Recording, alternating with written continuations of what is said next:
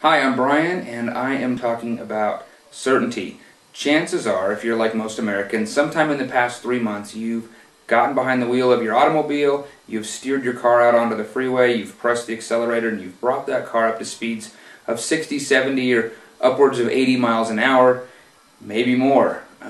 Would you have done that if you were not certain that your brakes would work? The question here, though, is what is certainty? And how do we understand certainty? Is it a black and white thinking? It's all or nothing?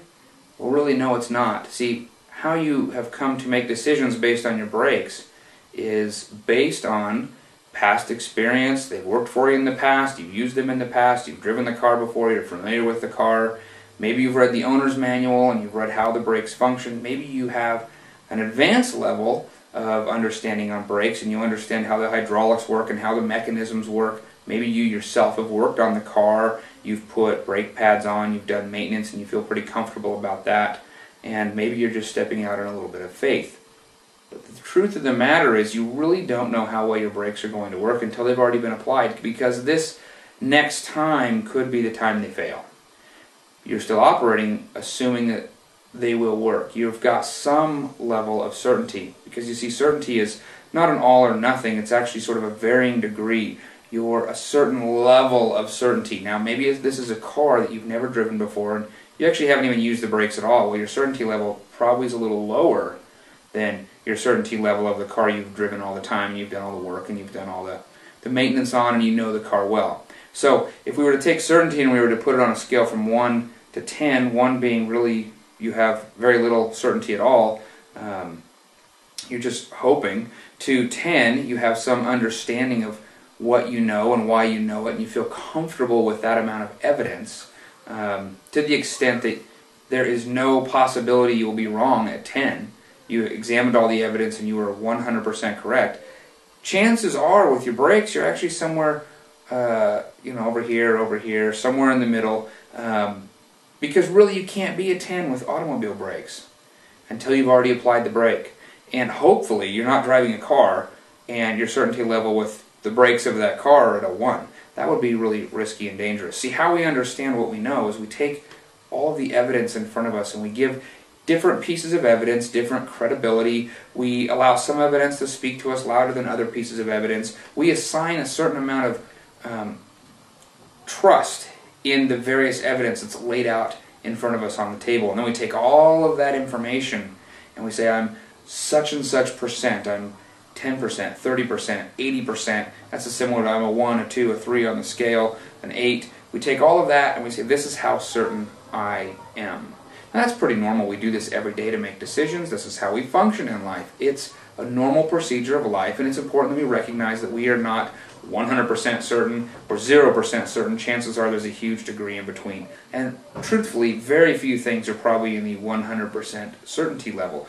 There are many times when we think we're right and we're wrong. Our perceptions are not exactly correct. Our observance of things is wrong. We've weighed the evidence incorrectly, and there's a possibility we're going to be wrong. So when we see that level of certainty, that might be a 9 or a 9.5 or an 8 or something. But there is still that slight possibility that we could be wrong in quite a few things.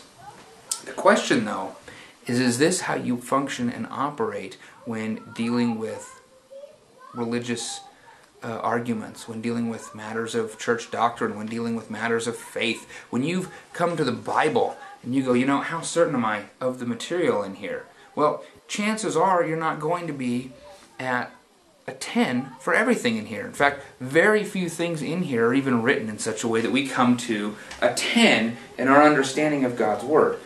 If we're really going to be honest with ourselves and we're going to be humble about how we approach the Bible, we need to recognize there are some things that are not 100% clear, and we should be okay with that. Instead, it seems that we put everything into some category that makes it essential to salvation, and we argue like we are 100% sure. We need to be willing to be wrong in areas we're not positive. This is how we should come to understand our level of certainty. So now the question is this what you're doing as you approach the Bible? Are you humbly accepting that your level of certainty might not be where it should be? And if you can honestly assess where you're at, that's okay.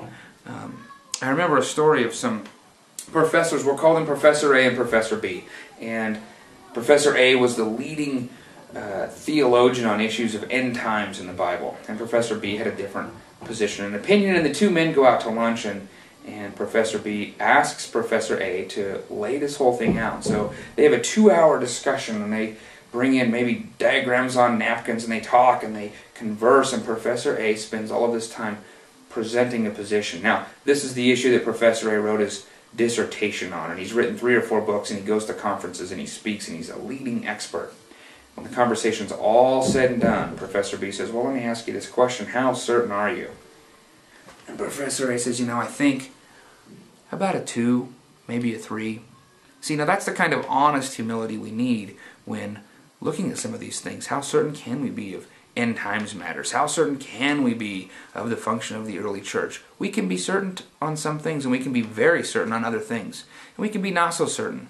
The important thing is that we can honestly look at what we know, how we know it, and all of the evidence out in front of us, and we can assess honest levels of certainty. This will greatly shape the way we approach information.